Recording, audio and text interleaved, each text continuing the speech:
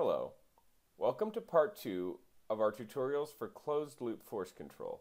Today we're going to discuss the force control motion commands and how to use them with your LinMot drive. An overview of the motion commands available for force control can be found in the documentation in LinMot Talk.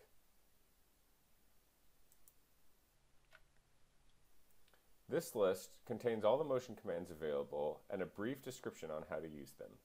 We're going to be making a command table program to showcase how these commands can be used. To do this, I'm going to navigate to the command table in the tree in LinMot Talk.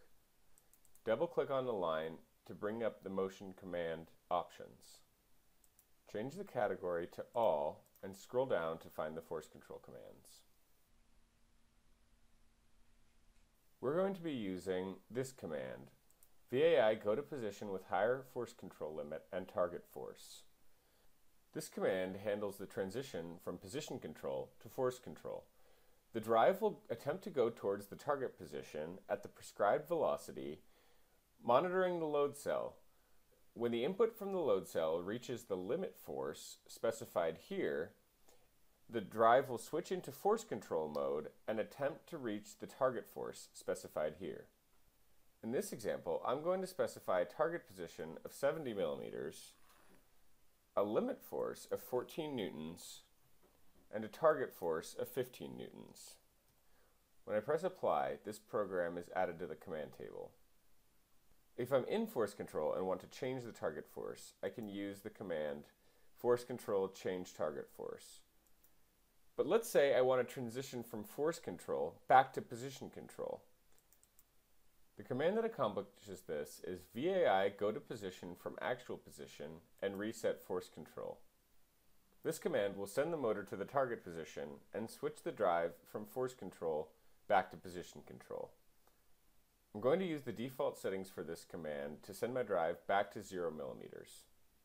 Now that I have the two commands that I'm going to be using, I need to download my command table into the drive using this Download to Drive button.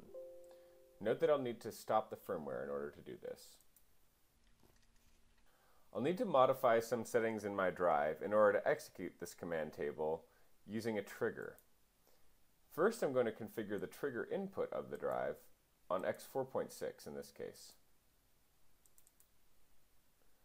Then I'm going to make sure to set up the trigger as direct. Next, I need to change the run mode of the drive to triggered command table mode. I can specify which lines will be executed here. I'm going to execute my force control command on the trigger's rise and execute my reset command on the trigger's fall. This 1 and 2 corresponds to the line numbers in the command table program I made earlier. Now that I've got the program set up, I'm ready to restart the firmware and attempt to run this program.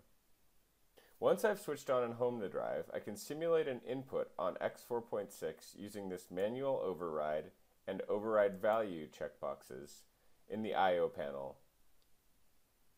I can see here that the measured force is around 14.7 newtons and my target force is 15 newtons. I can tell that my drive is in force control because the special motion active bit of the status word is set to 1.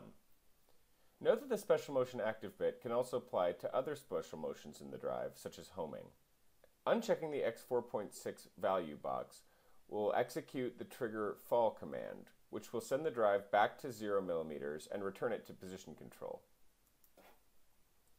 We can now see that the special motion active bit is set to 0.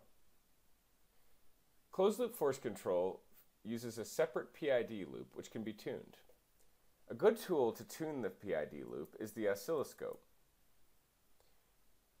I'm going to set up the oscilloscope to capture some data about our system so that we can make changes to our PID accordingly. I'm going to capture the measured force, the target force, the special motion active bit so I can see when the drive is in force control, and the actual position. Next, I'm going to set up the oscilloscope trigger so that it will capture data when the drive enters special motion active. I'm going to add a pre-trigger of 10%. More information about the drive's oscilloscope can be found in a separate LinMot tutorial. I arm the oscilloscope by clicking this Start button. I can see in the bottom left that the oscilloscope is waiting for the trigger condition.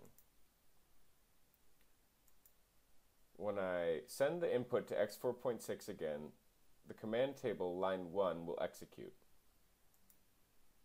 The oscilloscope has new data.